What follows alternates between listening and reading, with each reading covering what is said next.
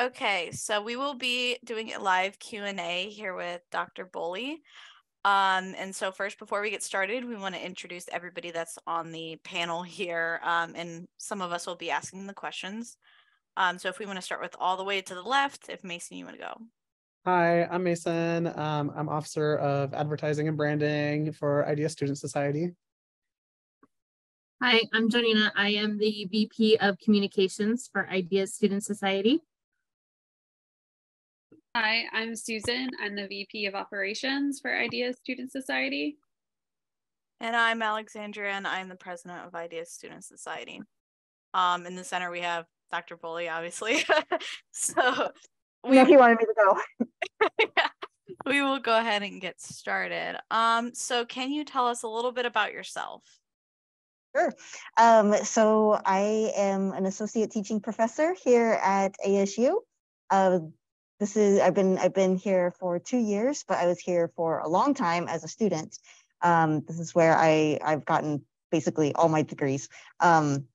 So my first degree is in justice studies, and that was super fun and really, I feel like, made me a kinder human, and it really taught me to listen to people, and which feels like a skill that I probably should have already had, but then came back for physics and got a bachelor's, master's, and PhD in physics. So I'm really happy to be here. I'm also serving as the EDI point person for the Department of Physics, and it's just a really fun job that doesn't exist in. I didn't realize existed, that I get to teach and pursue EDI efforts, and I really love it. All right. What classes do you teach at ASU, and what are your favorite topics to teach? So I teach in the fall, I teach an intro course that is really just kind of a seminar where we bring in a lot of guest speakers for freshmen physics students to help them understand what can you do with a physics degree and what do you have to do now to get where you want to be. So we have a lot of really interesting guest speakers from the university, from industry, even a couple people who have taken their physics degree and gone kind of the entrepreneurial route and gone completely outside of physics, but are still using the skills, the problem solving skills that they learned in physics. So it's a really interesting class. And in the spring, I have been teaching Physics 2, but I'll be teaching Physics 1 this spring. And in both semesters, I teach it's called Sundial, and it's a mentoring program for physics as well as the School of Earth and Space Exploration. So graduate students and upper division undergraduates mentor freshmen and sophomores, and that can be in mentoring and research, or just mentoring kind of as they go through the college experience. And it's a really great community.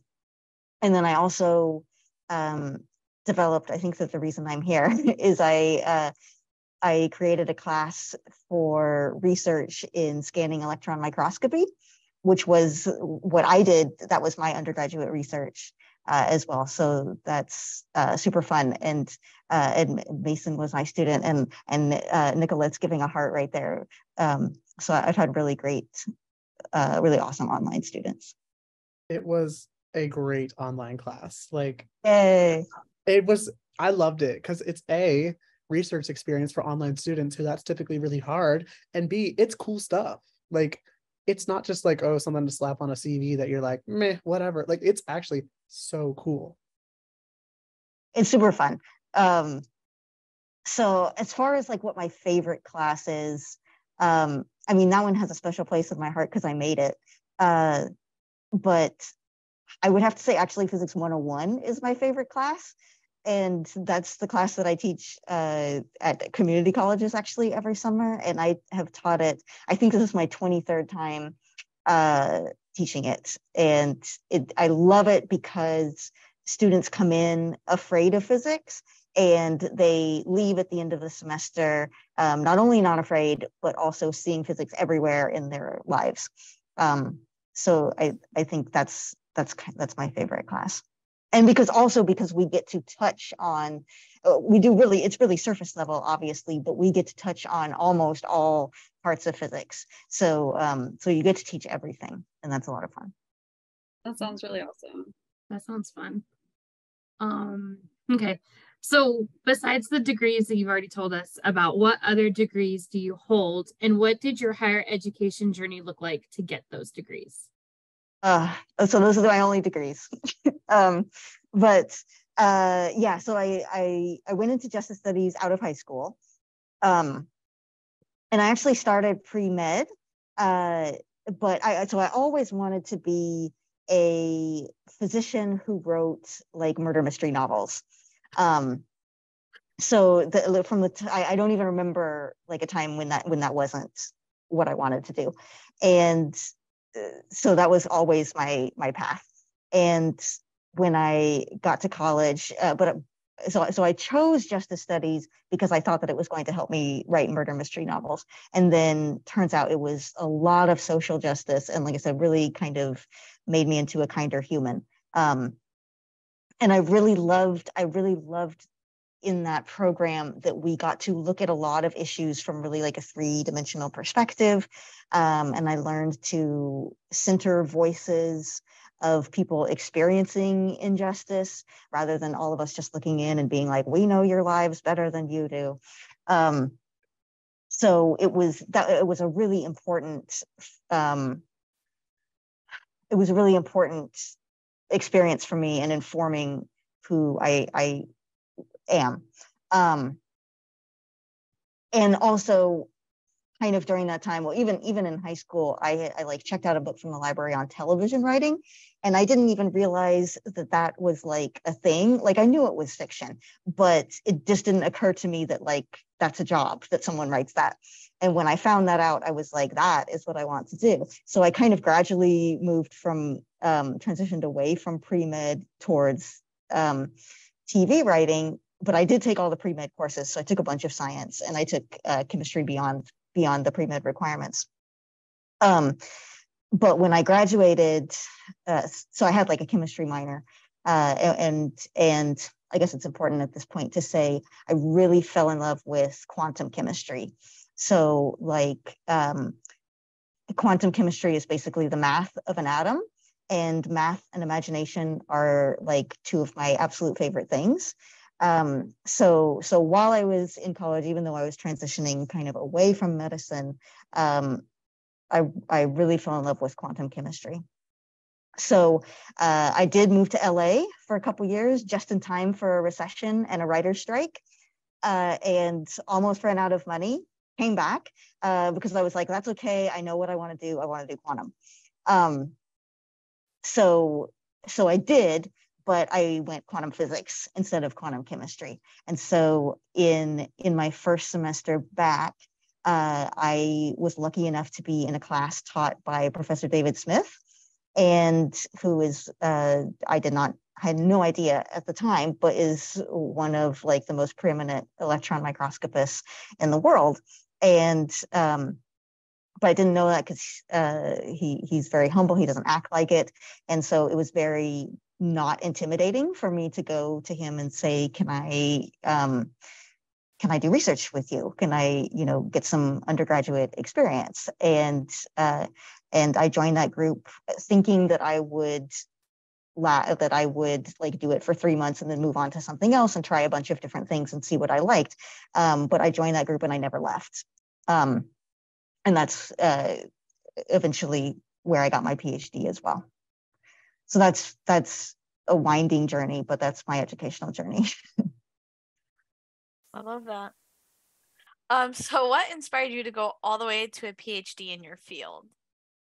It was the careers that I wanted. I wanted to be able to teach at the highest levels, and you need actually at the community college you only need a master's degree, and there was a time when I thought maybe I'll stop there. but I'm also kind of an overachiever as well. And and I had a lot of people telling me like go all the way. So I had a really good support system. Do you have any like regrets about going all the way, or are you like completely satisfied? I'm really glad that I did, because I wouldn't be in the place that I am now without that. I don't think it's for everyone, but it was necessary to do what I wanted to do. Mm-hmm. How does being the EDI person for the physics department at ASU impact your teaching and goals for your students? So I think, again, I think what mostly changed me is not so much being the EDI person, but going through that experience of justice studies. But I would say what being the EDI point person allows me to do is spend more time learning and listening. It just, there's time allotted for me to do EDI instead of having to tack it on to a full-time teaching position. So I would say that the main way it impacts is I've been able to learn more, what students are facing, and be able to be more sensitive to that, and incorporate that into policy as well. I like that.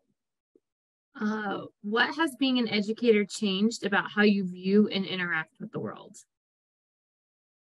So I want to pause here, and I want to say, like, I love these questions. They're so deep, and like, you gave them to me in advance, which is great when we get to the last one. But I was just so happy to get them. So I think that it has made me give people the benefit of the doubt more and be less judgmental, because I see I see a lot of people really trying. And I think, especially like in Physics 101, I shouldn't say that in all my classes, but Physics 101 is what I think that's what happened first. So that's probably what changed my view. Is they are so enthusiastic, and I think it also has made me see how much kind of the world beats us down, and how much there really is curiosity and deep in us that just really wants to come out. And given the right environment, I think we all really want to be curious and open and not defensive. And I think the best of us can come out in a classroom in the right environment. But I think there are also lots of classrooms that could further beat us down. So I think that's really changed, is how I see people. And I also think just trying to communicate things, I see that differently. That I think just like what people need to hear. I think, like, I try to, again, especially in Physics 101, but I probably shouldn't say that because it's in every class. I really try to find the space in someone's brain that they can connect to new pieces of information. And a lot of times that's everyday life. And a lot of times I really make students find that piece of their brain for themselves. So, I have an assignment called scavenger hunts, where students have to go out and find whatever the topic is that we are learning about in their everyday lives. And I'm amazed at what they come back with. And it's stuff that I never would be able to just stand in front of a lectern and say, here's how it relates to you. It's much better to say, you tell me how it relates to you. And I think then kind of applying this to maybe social justice issues, I think I'm really trying to think about how do we find the space in people's brain to connect some new information. Because there are a lot of environments, I think, the environment that I grew up in really doesn't allow for that space. And so where do you connect? Where do you connect with people? And I don't think there's a universal answer for that, but I think it's a question worth continuing to ask. That's kind of where I am right now. I love that answer. Me That, too. that makes me so happy, especially because like as somebody who has gone through the awful STEM courses where they just want to beat us down, like it makes me happy that there's other new professors coming out of their PhDs who want to change STEM education and want to stop making everyone fight each other, figure out who's the smartest with the most money, and just understand that if we all work together, we can do great things. Mm-hmm. Like you don't need to be top 1% of your class to be a great scientist, you know, like It wasn't. Yeah. I consider myself to be a very average physics student. Yeah, no, you're absolutely right. And there are a lot of us, like, and I'm so pleased that ASU is hiring these people. Like we've really been, like that is really a something that we are looking for when we hire new people into the physics department. Very exciting time. Absolutely. Outside of education, what do you like to do for fun? What's your biggest hobbies? My favorite thing to do of all time is to play drums. I've been playing for about 28 years, and it's my favorite thing. Anytime drumsticks are in my hand, happy chemicals are going off in my brain. So I play like once a year. I should probably find a way to perform more often, but I perform once a year in a concert called Drums for Toilets, and it's on World Toilet Day. So the UN created World Toilet Day. This is our 10th anniversary, actually. So in 2013, the UN created World Toilet Day. And it is to raise awareness that of the need for sanitation worldwide.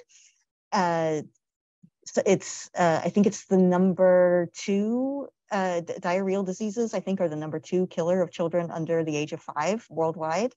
When girls reach puberty and start menstruating, they often have to drop out of school, or at least miss those days, which then sets them behind if there aren't proper facilities at the school. And women and girls in places where there aren't safe facilities to use often face the threat of rape when they go out to just relieve themselves. And those are all really horrible. And I have a digestive condition myself, and I felt like I had to do something. So the UN created it to raise awareness, but also to fix the problem. So Drums for Toilets raises money for latrines, mostly in schools in sub-Saharan Africa. So so drumming is my favorite thing, and of course I like to write also, and I'm trying to work on that. I was gonna say, do you still do a lot of writing to this day, or? I do. I had to set it aside a little bit.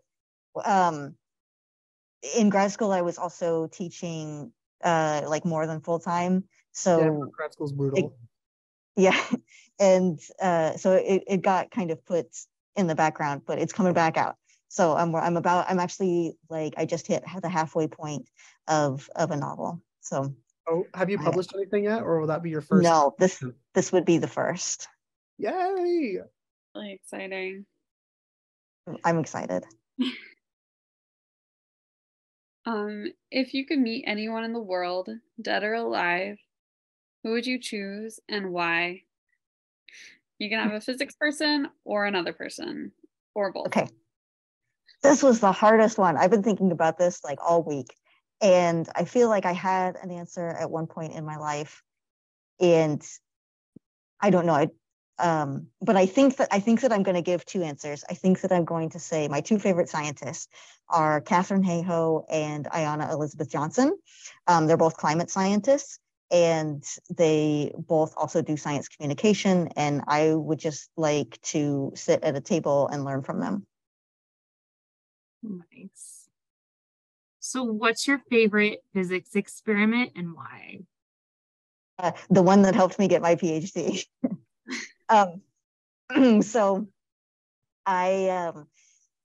So electron microscopes, transmission electron microscopes are the ones that often take up the size of a room. Many of them can image individual atoms, and they use all of them use electrons instead of light to do the imaging. So all my projects looked at imaged photovoltaics, which is basically solar cell technology, solar panel technology, and kind of looking at almost what are some possibilities for like next gen materials that would be in solar panels. So there was one experiment in particular where we imaged, it was a certain interface of two materials. So it was gallium phosphide grown on silicon. And I won't get into all the details, but basically we were the first people to image that at the atomic level. It was really important because there's one really big kind of problem that happens at not only that interface, but similar interfaces. And there were a lot of theories about why this problem happens and what does it cause. It had been studied from a lot of different ways, but we were the first ones to actually visualize that at the atomic level. And we were able to confirm some theories not confirm, support some theories, and also say, no, these others kind of don't really fit. So what you're saying is that you're trying to get all of your research class people to be a you. I love it. You're trying to get them to love exactly what you love. Yes. That is pretty much. I'm sharing the love. That's the best kind of teacher too. Like the one that just wants you to appreciate what they do, even if you don't end up studying it, but you can appreciate it for what it is. Mm-hmm. Yeah. Exactly. I love that. Love the electron. That's also cool that you were one of the first ones to do that. Like that's major. That's really big. Like, I mean, that's what scientific discovery is that feeling of like, whoa, I'm the first one to whatever, fill in the blank. And there was really no feeling like it when I remember, actually, I think I was still an undergraduate and I was using the SEM, but I would also prepare specimens using this particular instrument that actually ended up being my favorite microscope. And then my advisor would look at them, and a lot of times, most of the time, if I was available, he would let me look over his shoulder. And I remember one time he said, "We are probably the first people to see this particular combination of materials in the world." And there's no feeling like that, that feeling of scientific discovery and knowing that this is some part of nature that has existed, and it's almost like it is sharing itself with you, and you have this privilege of witnessing it and being the first to witness it. There's really no feeling like that. I wish that feeling on all of you, whatever your field is. Absolutely. I'll take all of that. Yeah, exactly. That sounds amazing. We will all take all that we can get. Mm-hmm. So on to the little fun questions and tidbits. If you could compare yourself to any animal, which would you like to be and why? And you can always throw in hybrids, mixes, whatever you wish. It's going to be 110 here in Phoenix over the weekend. So my favorite animal is the penguin, and I'm kind of living vicariously through them right now. But I kind of have always related to the penguin in that they're pretty awkward, just kind of, the way they walk. And sometimes they even go fastest, when they just drop down and they slide on their bellies. But when they get into the water, it's an entirely different animal almost, the way they could glide and stuff. And they're really in their element, and it's really beautiful. And I think I've related to the awkwardness a long time. And really over the pandemic, I've been doing a lot of work on myself, and I am learning to also accept the beautiful parts of myself. So I think a penguin. I love that. Nice. I love that, especially because my favorite animal is a puffin, which is Really, basically Cousins. totally the same thing. Not, but I mean, I wasn't going to say animal-wise because that's not true at all. they look very similar. They do. They do. If you could teach or study physics anywhere in the world, where would your dream place be and why? I'm in it. I'm in it right now. I actually love Arizona. So I was born here, and I'm one of the very few, like everyone I went to high school with couldn't wait to leave. And I'm one of the few that really love it. I love the desert. I'm concerned about drought. I'm concerned whether I'll be able to live here the rest of my life. But if I can, this is where I want to be.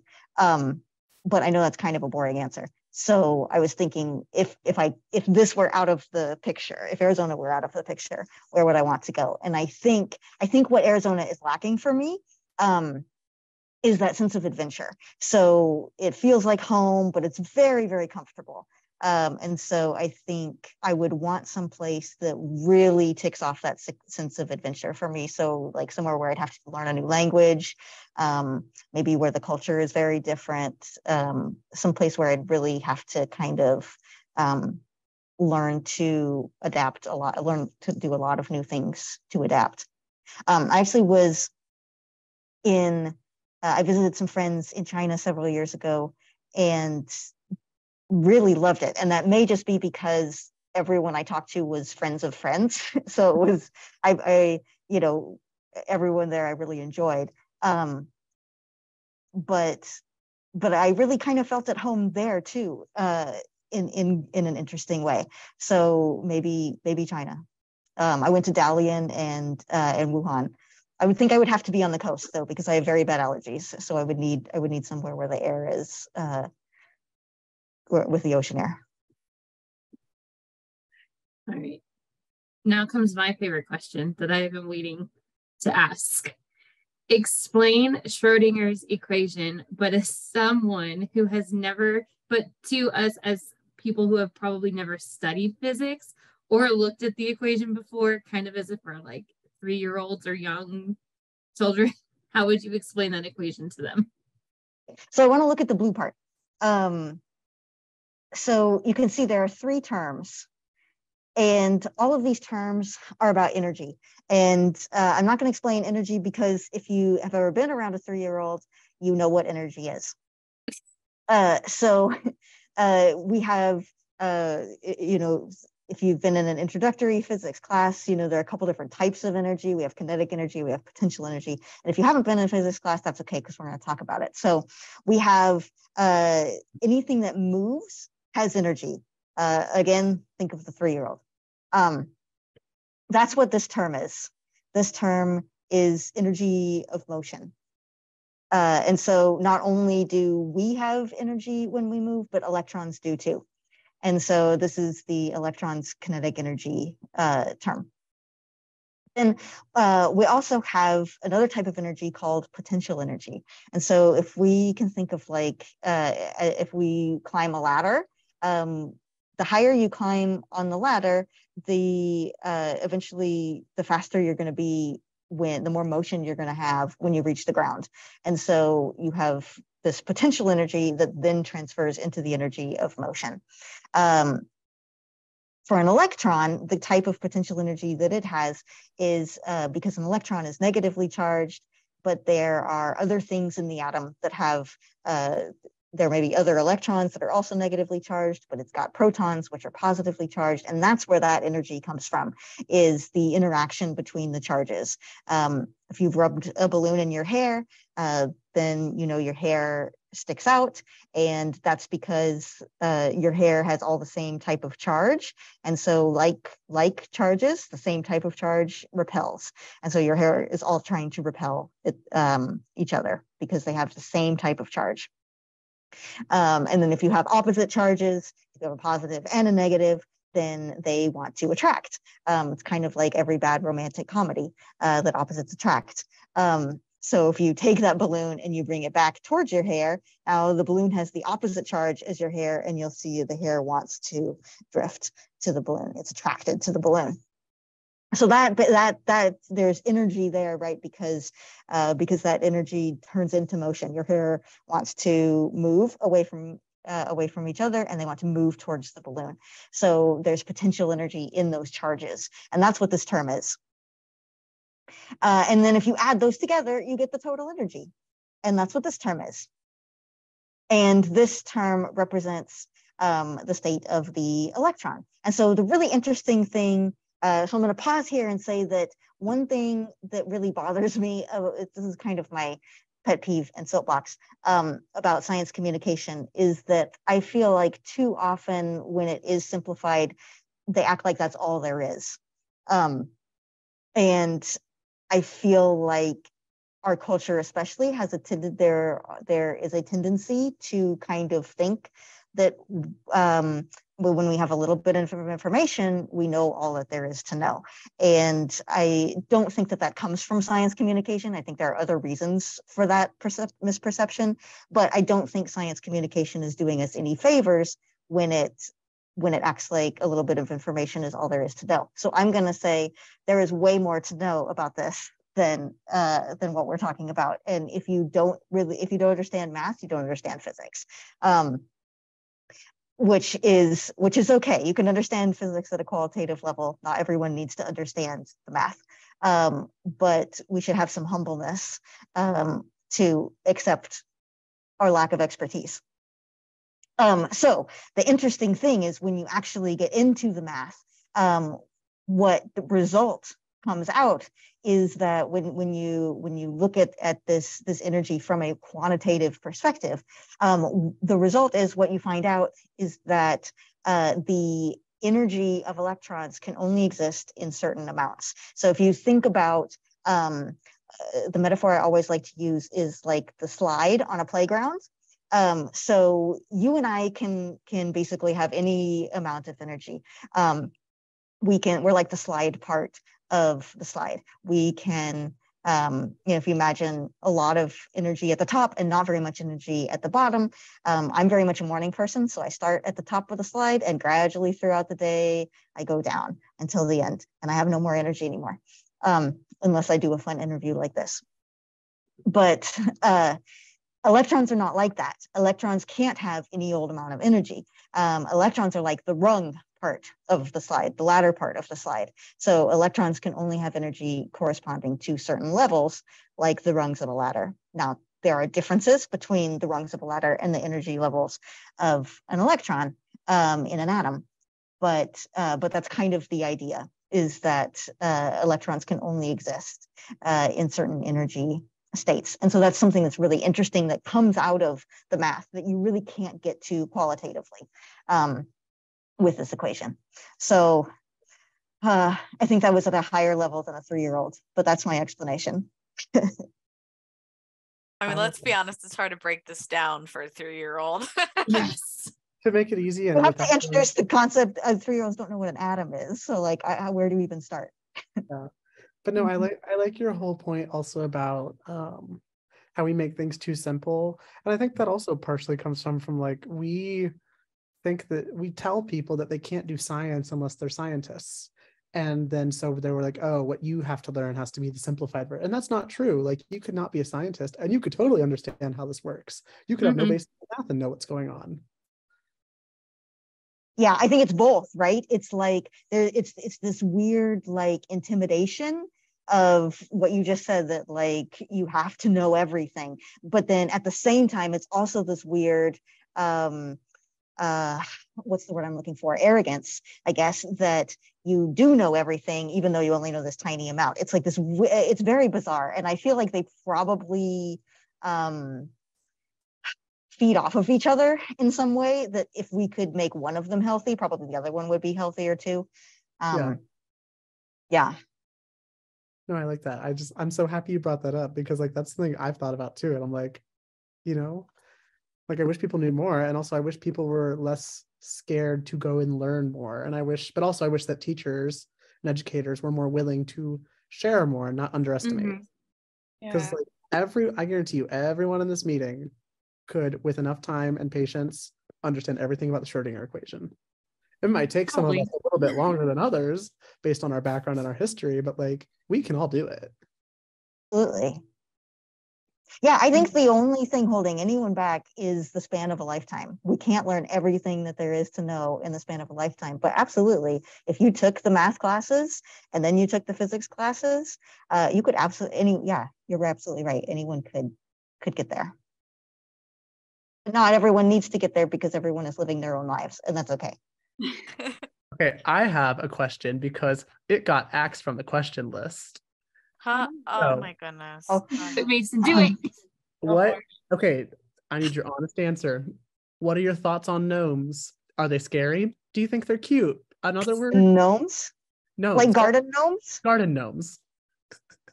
Or no? How different are gnomes than gargoyles? Gargoyles are better. They're better. I mean, really, what is the difference actually? I don't really think there is one. I think one is a creepy old man, and the other one's like a dragon-esque thing that protects the house. Maybe it could also be like one's French, one's English. Okay. I don't know. I found that question and I was like, this is golden. Even if they don't ask it, I have to ask it. One has a whole cartoon series about it, so that's pretty cool. And movies. Yeah. It was a 90s cartoon and it was amazing. I know. I'm assuming those were gnomes. Gargoyles. Oh. Hey, there's a gnomes movie apparently too. Yeah, the gnomes have like multiple movies. I think they have like 3 at this point. Yeah, but see, Gargoyles Romeo and Juliet in the 90s. Yeah, they just had like a really solid storyline and oh my gosh. So does Romeo and Juliet. Susan and I are aging ourselves right now. You guys are going off the rails here. All So right. I'm sure that my answer would be different if I had seen these pieces of cinema. I don't have much of an opinion. I'm not going to put a gnome or a gargoyle in anything that I decorate, but I'm not going to judge anyone who does. I think that is a very great and valid answer. Absolutely. I love that. I had to ask it. I was dying. I tried. So does anybody in the audience have any questions you would like to ask? Just a reminder that this is being recorded. It is going to be posted. So if you do say something, your camera will pop up. So if you do have any questions, you can either turn it off, mute it, whatever you would like to do.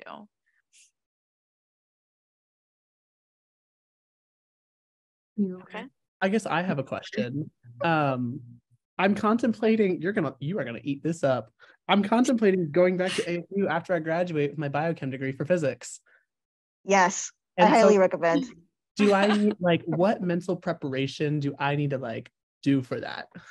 Ooh, that's a good question. That was not what I was expecting. I think that you're very much prepared because of the things that you've said, that you already know not to compete with other people and, and to, I mean, I wish I had known that. Like, the environment is extremely competitive. I think my hunch is less so online. The students are a little bit older and maybe more mature. But when I went through it, I always thought I was a competitive person. Until I got into a room with 118-year-old boys. And then I was like, oh, I'm not nearly as competitive as I thought. Boys or something else. That's no shade. Maybe it's shade. But yes. But they will learn, they will mature.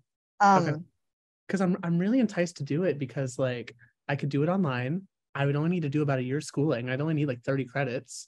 And then I could also do the master's in material science. I think you should totally do it. Yeah. So I've been thinking about it and I was like, I know exactly who I'm going to ask, and I'm going to be seeing her for a tour of electron microscopes. And there are so many more resources now than there were when I was learning it. I think that's the other thing that I try to tell my students too, is that the best way to learn physics is to hear it from a variety of perspectives. And you could totally do that now. Now you have YouTube, you've got a million open source textbooks. I mean, the ASU library is great. It's always been great, but there's so many more things that are digitized now. So yeah, I think, you know, having some maturity and availing yourself to a lot of different resources. I think those would be my two biggest pieces of advice. Okay. When you finish the degree, then you're going to have to tell me what else you needed. Okay. I mean, honestly, I think what you say is like probably exactly it. I'm used to the whole chemistry and physics, they go hand in hand. Like they cover different stuff, but at the end of the day, it's like the same level of grit. So, and like these people have heard me talk about it so much. I tell everyone to take inorganic chemistry. You knew it was coming, Alex. It is such a cool class. It's great because it breaks all the assumption that all the gen and OChem classes make. It's that whole like what you were talking about, the whole people can handle more, but we also need to acknowledge that we don't know everything. And that was such a cool class to me, because I was like, I didn't know any of this, but now I do, and now I can understand more about the world and why some things do what they do. Mm-hmm. And if you like inorganic material science, there's a lot of overlap there. Oh no, I love the whole MO theory, all that kind of stuff. Like that just like tickles my brain in the right way. All right. There is a question from the audience. Are there any physics projects or experiments that you are looking forward to in the next 5 years? Oh yes. So I'm working on putting together a grant proposal for there's obviously more physics education than straight physics, but basically I have written all my own problems since I got my own classroom. And the reason for that was I was really, really tired of problems about cars. Like if I never see another physics problem about a car, it will be too soon. And so I actually kind of did a brief survey of one of the major textbooks that we use and that a lot of universities use. And in the kinematics section, so basically the study of motion, like probably almost half. Well, I don't want to be quantitative because I can't remember the exact numbers, but so many problems. The top 2 topics were cars and sports, and not a single problem about like a wheelchair, not a single problem about throwing a cheerleader in the air, not a single problem about like throwing an eggshell in a trash can. So like all the boy cliches and none of the girl cliches. And we know that boy cliches don't fit all boys either. So like I think it's a problem because you know, it's kind of a microaggression, I think, because it's one of many small messages that tells you don't belong. And you know, I can say like these problems were very clearly written with one particular type of person in mind, and that person isn't me. And I think a lot of people would say that person isn't me. Of all genders, I think would say that.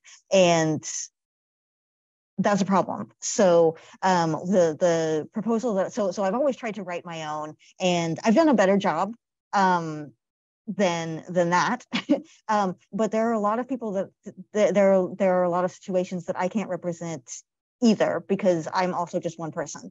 And I think it would not be a great idea for me to even try to represent some situations, because that really, it should come from own voices, right? People who actually have those experiences should be the one writing the problems. So that's exactly what I want to do, is put together a project that does that. And our student body is more diverse than our faculty body. So the idea is that students will write problems based on their own experience. And it doesn't have to be like based on our identities. It can also be like, you know, someone has a tattoo, they can write a problem about a tattoo.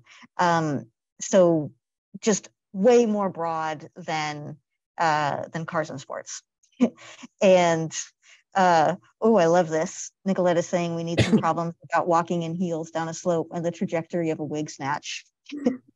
I think we could add a Yes. death drop into that too. But also, I can vouch for your textbook writing skills. You do a great job because I had to read it for your Thank you. class. And it was Thank a good, like, you could come in not knowing anything. It gets you up to speed enough. You know enough of what's going on to take that next step. Like, yeah. Thank you. So yeah, so anyway, in a nutshell, this is my goal, is to have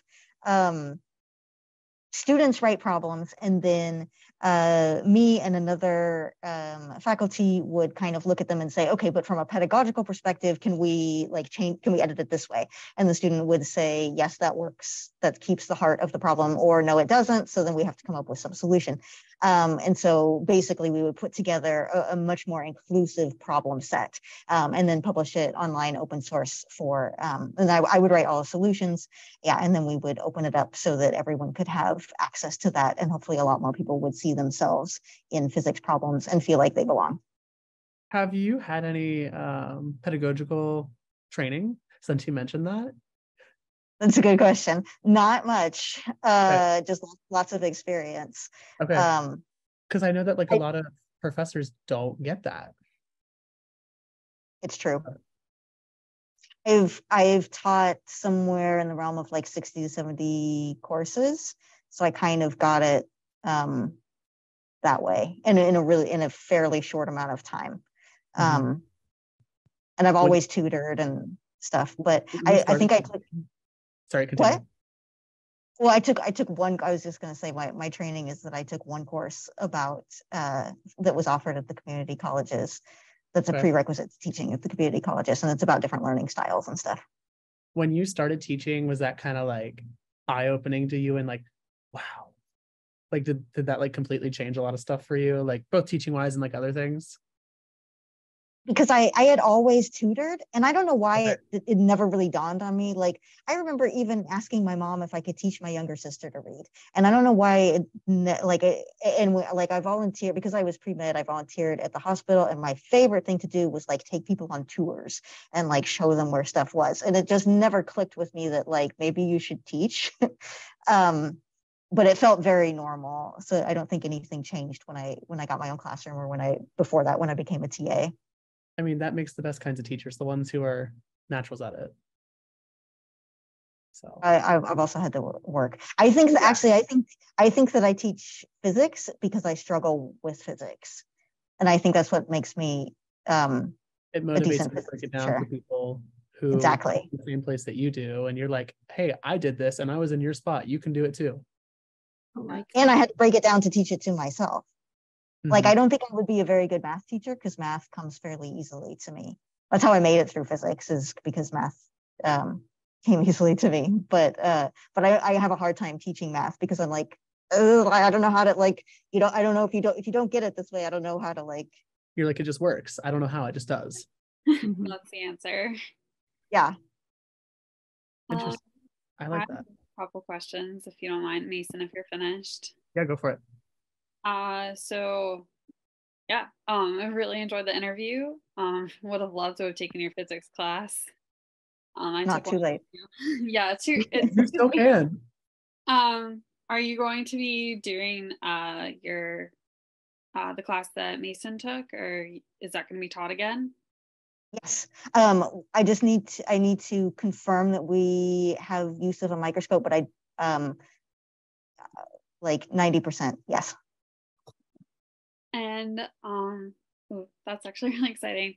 And then kind of going back, and since this wasn't a question that you were pre-prepared for, you don't have to answer if you don't want to. But I'm hopefully going to medical school. So I'm just curious about your journey between wanting to be a doctor and seeing physics, and what made that pop. Yeah, that's a great question. I don't know that I chose physics over being a doctor. I think I chose writing over being a doctor. And especially when I thought I was going to go the TV route, like you can't be both. Like, you can be a novelist and be anything else, but like TV writing is its own career. So I was like, I think this is the career I'm choosing. And I don't know why though. I think, when I came back, I guess I could have picked pre-med back up, but yeah, I did physics instead. Maybe it was math. I don't know. That's a really great question. I haven't really thought about that. I do also Maybe. want to add, like, I love that the fact that ASU is so inclusive and trying to include everybody, because then it brings people like you, where you thought you were going to do writing and you were like, meh, I'm not going to do science. And then you did do science, but now you have these writing skills, and now you're taking those writing skills and using it to write an open source textbook for science. Like, that is so cool when you take everyone who wants to be a scientist, and as long as they're willing to put in the effort, like, you get all these kinds of interesting people that have unique skill sets that are beyond solving science problems. Yes, exactly. I had a student this past spring who I think was like a dancer and was like wanted to do this interdisciplinary thing between like dancing and physics, or musical theater and physics. And I agree, it's great that ASU does this, and it brings so much more to the table. Like, I can't wait to see what she does with her career. Oh. Sorry, I didn't mean to steal that there. I just popped in my head ADHD. I was like, oh my God, I gotta say this. I don't know. Glad you did. She answered all of my questions. So if anyone else has any more, please jump in. I did have a question, specifically, how can we know when it gets published? Because I do want to read it. Thank you. No, so my it's taken me a long time to write it, and I'm trying to be gentle with myself because I'm like, you have a lot of other things going on. Can we get on, like, my hunch list? What's that? Can we get on a, like, subscription list? Like, so if you go to AllisonBoley.com, there is a mailing list. say less.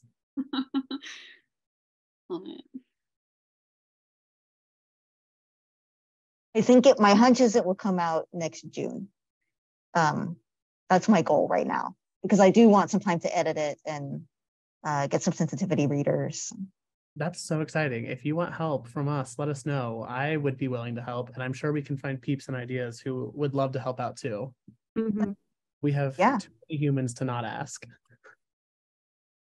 I'm here. Free copies. I went ahead and put the link in the Zoom chat for you guys to click and check out. Nice. So I'm pretty sure, does anybody have any other questions or anything they would like to add?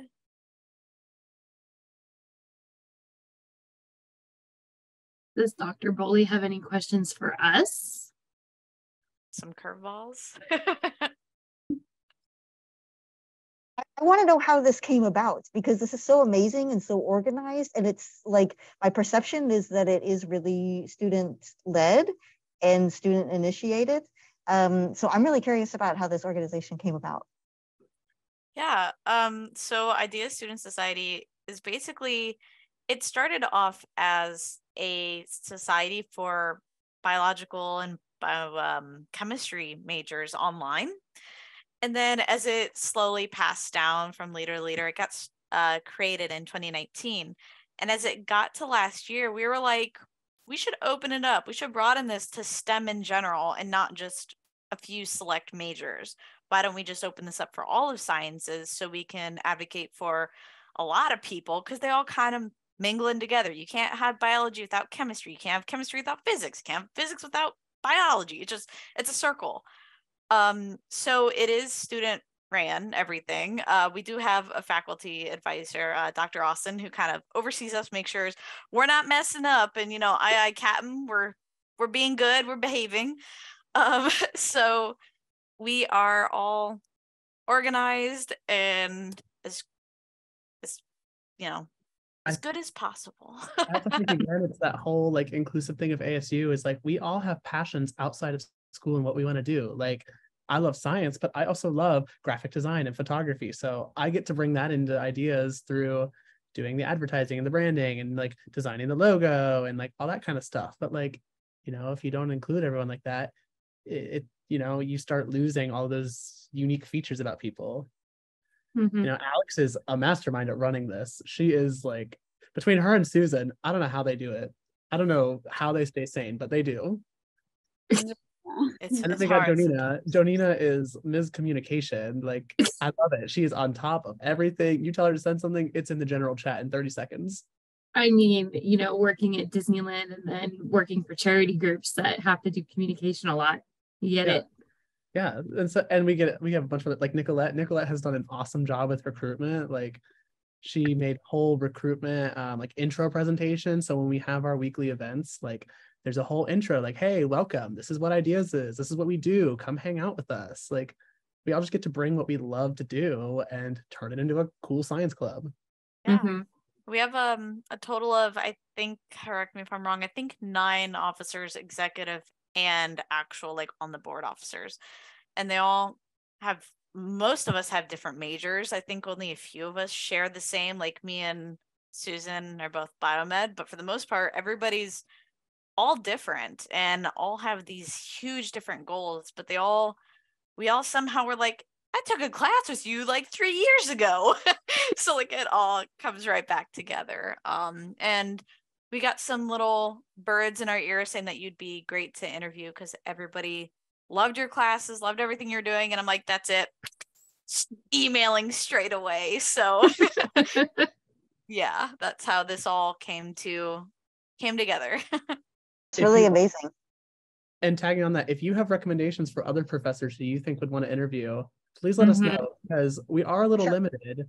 I mean, obviously we would love to do people who teach online, but they don't necessarily have to teach online if they just want to, talk about what they do and how that can, that kind of thing.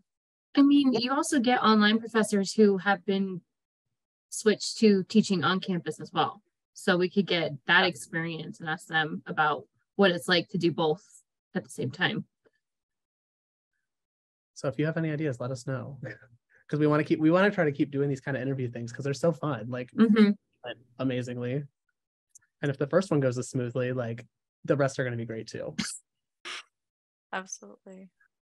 All right. Well, we want to thank you for coming, and especially on this very short noticed interview. So we really appreciate it. So yeah, thank you so much. Thank you.